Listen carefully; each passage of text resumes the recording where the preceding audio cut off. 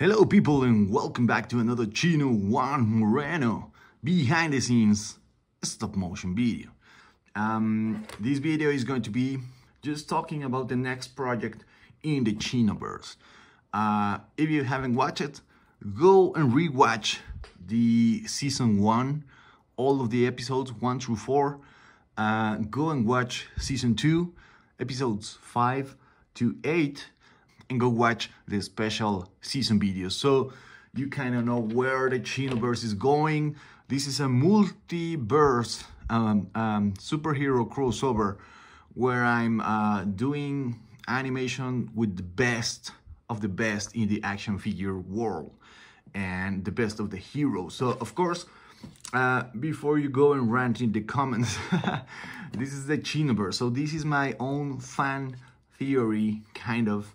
So in this Chinoverse, I try to get the best figures possible that I can get, the best superheroes, the most popular ones, and I try to mix them all together in the same place, in the same universe. So some of you get pissed when I killed Goku, spoiler alert for season 1, Infinity Balls, which is the Infinity Stones combined with the Dragon Balls. And let's see what happened when everybody, good and bad guys, try to fight for those. So with that being the plot, this episode is going to be very special. This is episode 9 of the series, and this is going to be the first episode on season 3. There's a special episode of Batman that is going to be directly connected to this one. I don't want to spoil the plot, which is very straightforward. There's no big science over there.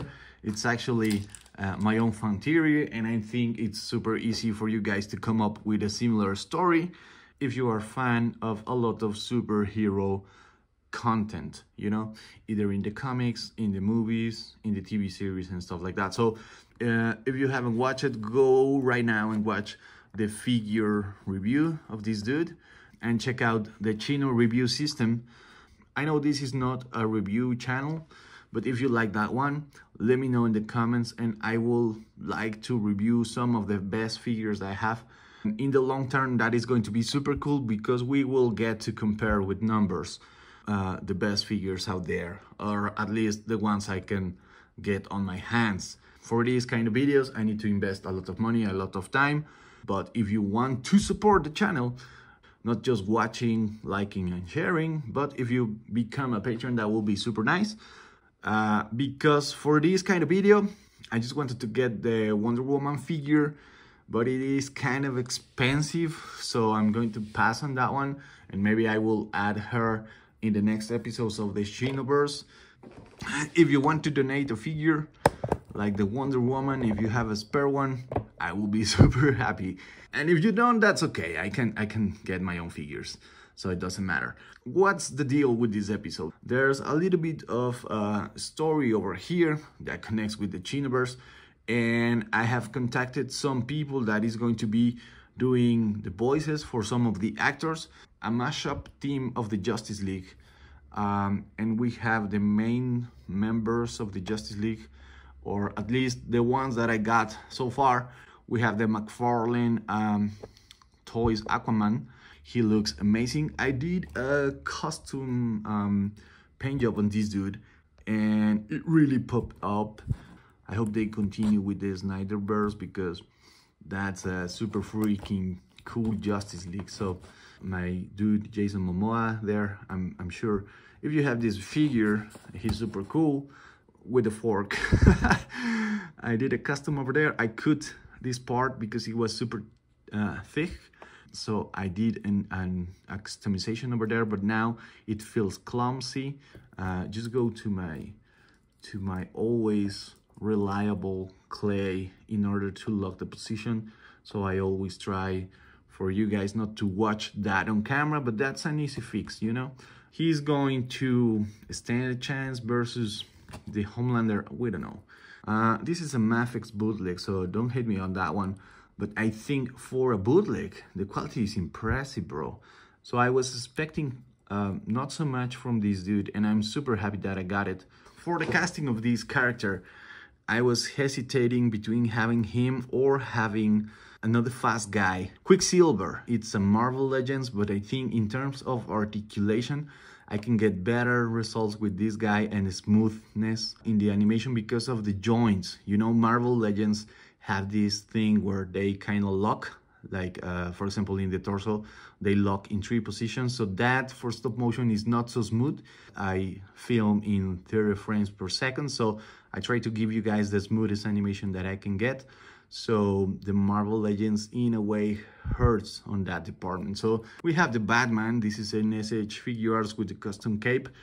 You've seen this guy in the Batman episode. If you haven't watched it, go right now and watch it. That's a super cool episode. Batman is the first guy to get the Dragon Ball, and that is going to be connected to this episode. Instead of Wonder Woman, I think we have a cool candidate to kind of replace her, because it's a warrior, it's a mythic guy, it's a fan favorite from the 80s.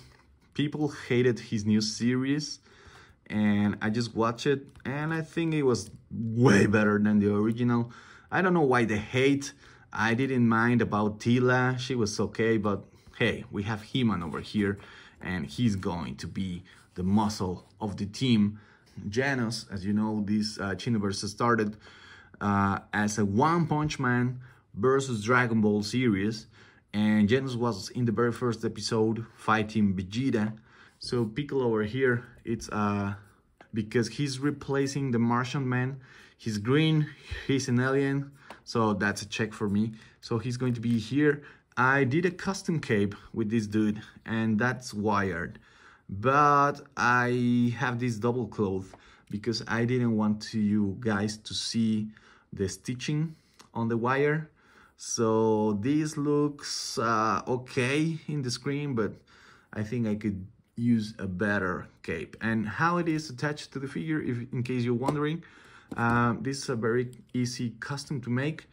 And in the cape, I just leave a hole over there. This is a square, and if you put it that way, and you just leave one wire over there, that's how it fits, you know. Why do we have this team over here? We are going to be making the Oni-Man fight versus the Guardians of the Glove, and he's going to be fighting the other dudes. All right, you know, the boys, the Justice League, this team have very similarities. So in a way, this guy is of course the inspiration from A-Train, and the other fast guy from the Guardians of the Glove, Red Rush. And then the Batman, it's as well a representation of the Neuer, and the other dude, which I forget the name, but Nightwing.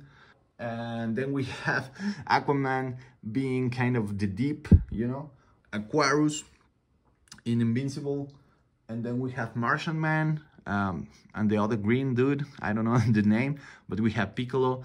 So we have Diana, or Wonder Woman, represented here by He-Man, but in Invincible she was War Woman. So, and we had a robot over there which is not fighting Oni-Man, but I think this Genos guy could be in a way representing the Cyborg or the Iron Man version of the Justice League, you know.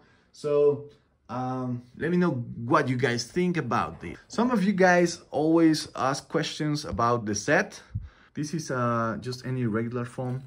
It is painted in black and then washed with gray and a white to give it a little bit more of that deepness. Inner pillar, it's a cardboard pillar, and then I add some more foam over here with any glue, and then there you go, naked cardboard, the inner part, and that's just pasted over there and painted. That's it, that easy. So for this set and this animation, I'm using this as a temple where the heroes get reunited, and because I have the black background, I can treat you guys to think that this is an infinite set, and the thing that it is so repetitive, it will be super easy to ubicate or locate the camera if I'm doing an angle like this, and then I have to take another shot from Batman and it is a close-up.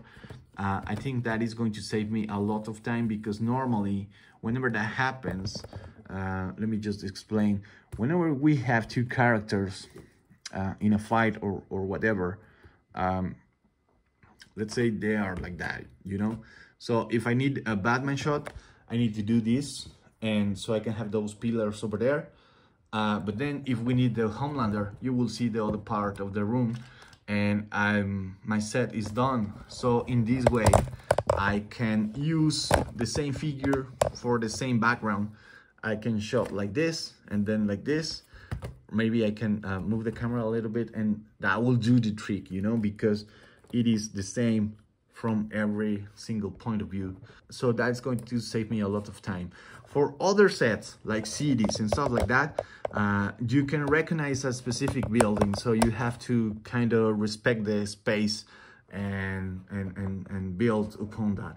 That is not going to be the case on this one, and that is going to make my life way more easy. So I want to pull something very cool in this video, which is going to be the the inner parts of the people, the cheapest clay that you can get in Mexico. So that is red and pink, and I want to do some mixes with some red slime, super sticky, and I just hate it. I cannot do it with this and the figures and stuff like that. I'm going to try to go practical because of the looks of the slime, but check it out. Now it's all over my fingers and I just hate it, and I don't want that to be into my figures, especially in the capes, you know? So if you guys know a decent recipe to make your own home slime that is not as gross as this one, let me know. I'm going to do some tests with these ones anyway, but yeah, that's going to look cool. There's going to be a lot of blood, practical effects and VFX, because I can really push myself to the limits in terms of the fight choreography, you know? Every single character that is going to be in this video has a special skill and one fighting style, you know? I think the only one that we haven't seen on his prime, on screen at least, and don't let me know anything of the comments. I don't want to know any spoilers, all right? So don't come with me and tell me in the comments that in the comics Homelander does this and that or stuff like that. So in this universe, the Homelander, it's of course a ripoff of Superman. So I like to think of Homelander as powerful as Superman. Maybe not as powerful, but very close. So some of you follow on TikTok, and some of you guys told me that it will only take one Picolo to defeat Homelander. And now that I think about it, yeah, Picolo is probably overpowered, you know, and probably he could get Homelander to have a hard time, especially if you've seen season 3. You can get to see where Homelander is in terms of power level. So disclaimer again, this is the Chinoverse. In this Chinoverse, I will probably have to make Homelander more powerful than his canonic version. Probably He-Man will be enough to kill him. Probably Picolo, probably Aquaman or Flash or that dude Genos, you know? But in this universe, all combined are not enough to stop the homie boy, the Homelander, all right? So that's a disclaimer. Trust me, I'm building season 3 of the Chinoverse. It's going to be epic as hell. Homelander versus the Justice League. How would you name this team? All right? Homelander is more powerful than all of them combined. Bear with me. Trust me, that's going to be getting season 3 to a very special place. Season 3 is going to have Superman back and Goku fighting at each other. I'm going to tell you guys how Superman died, and I'm going to make that episode, and that is going to build, of course, to the main storyline that we have in which Trunks traveled back in time and told all of the superheroes that they need to hurry before Thanos gets here with his friends, okay? Let me know in the comments what would you like me to cover for this kind of behind the scenes special.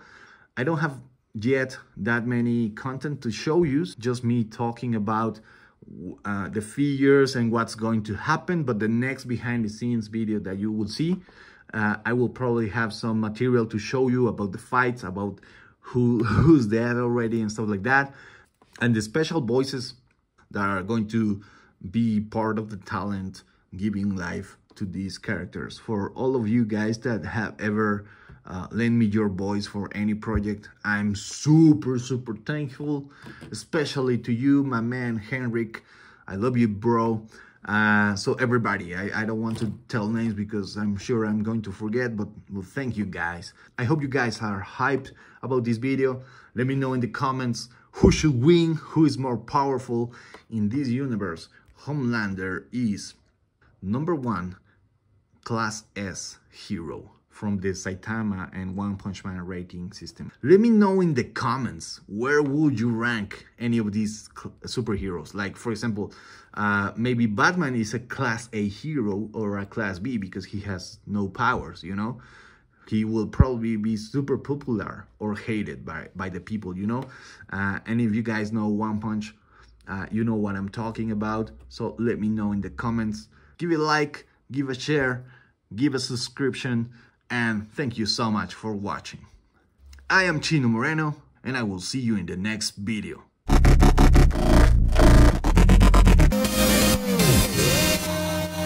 Thank you so much for supporting the channel with your like, comment, subscription and notification bell.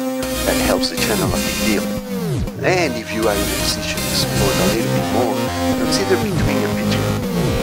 Thanks again for watching. I am Chino Moreno, and I will see you in the next video.